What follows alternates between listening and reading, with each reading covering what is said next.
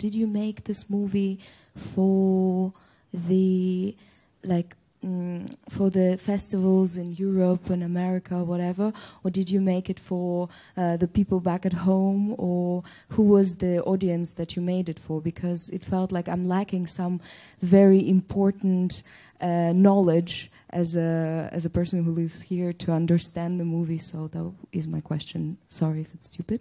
Thank you. No, it's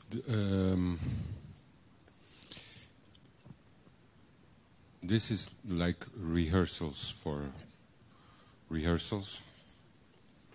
singing and musical, and for myself to work with the singers, with these girls, because we're going to do some other work. So it began like that for us, for work, to work between us to see if it worked or not, everything, the songs. And so it's, as you might imagine, it's a very, we are 3 people working, just sound, me, camera, and they are singing. And we spent some days doing this. I'm not thinking about festivals or I don't know. I don't know what to say, really. It's because I'm tired, but no, it's just take it like work. It's just some work, and now some people saw this and want to show this in festivals, of course, because it's difficult for a short film to get a release, commercial, in theaters. It's not a film that you can show before the Scorsese film, or films today are very long, 3 hours, so they don't want to extend that pain. So I have no chance. If you're talking about festivals, or if you imply something, it's the only chance for this film to be seen. I mean, here or in Germany or in Japan. I also have a question to Mr. Costa. The opening scene reminded me a lot of the opera as well, like besides the singing, the music, the way the people were placed in the setting. So I was wondering if that was an inspiration behind the opening sequence, and if not, what the inspiration was, especially behind the setting in which it took place. This is a project or an idea. It's contained in the title. So even the English title. These girls come from the island, one island in the world, in the Atlantic, which is called FOGO, fire. And they are daughters. They are born there. They live in Portugal, and they are immigrants. Their fathers, their ancestors were immigrants. And this country, Cabo Verde, is a very difficult place because it was deserted in the beginning. It was colonized. It was the Cape Verdean people is a mixture between black and white, and slaves and aristocrats in the 16th century. It's a very harsh land. There's no... There's, I think, 4 million immigrants in Europe and America, and 100,000 Cape Verdeans living there. So it's a very difficult place to live. There's no agriculture, very small industry, etc. So people live. And And there's this big volcano called FOGO, fire. It sometimes erupts. What you see in the end is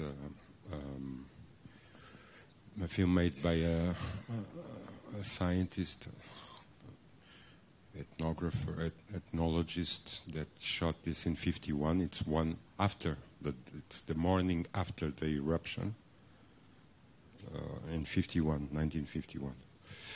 So that's the setting. If you can, it's an inspiration too, if you want. I'm Ukrainian. It's especially this Ukrainian song. I would like to know how was the process of choosing this song? Did you know this song before? No. No, I've been working a lot with a group of Baroque ensemble, musicians. And Dennis, viola player from Ukraine. He lives in Lisbon since he was 5, so he's now 30. And we were doing this, and I just thought we needed something in the middle because I wanted them to talk, not sing, talk, sing, and because this is based on counterpoint, so I wanted a bit a conversation between the singers. And so to do this, the basic is a piece by Biagio Marini, which is an Italian composer. It's more or less, he lived more or less the age of Vivaldi, and then Dennis proposed me, actually a long time ago, he played this lullaby from your country. And he said, my grandmother used to sing me or play, I can't remember, because she was also a musician. And we took it immediately, all the musicians. And, well, he did a variation, and so that's it. And it's quite nice. For me, it's the best part. One question for Fabrice. Your film could be seen, I think so, as a sort of testimony of an absence. And there is a whole sea of possible films that could be coming out from what we see. So everyone maybe has his own movie in his head. So how was it for you to work with this material you were confronted with, to just get to this, I wouldn't say story, but to get to this film? Yeah, maybe first I have to clear something. I'm not the director of this film. No, it's Jean-Luc Godard. I know. No. And I was just the hand to go from the idea that it was making a film from a notebook, brochure. I don't know the translation. Brochure. You understand brochure? It was a brochure of a project film, and we needed to make a film from that, not just paper, but a film. And so Jean-Luc decided of the time on each page. So it comes from a page, it becomes time, and then I make the edit with this indication. And so it becomes a film, first silent, and then he gives me the time for the moment of sound, and the time also for the moment of music, and then it becomes a film. But it's completely made by Jean-Luc on his table in his whole home, but without using machine to edit or film camera. But he's making cinema with paper directly, and pencil and scissor.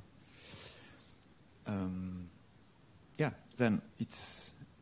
Yeah, I don't know if I understand the question, but we're fine.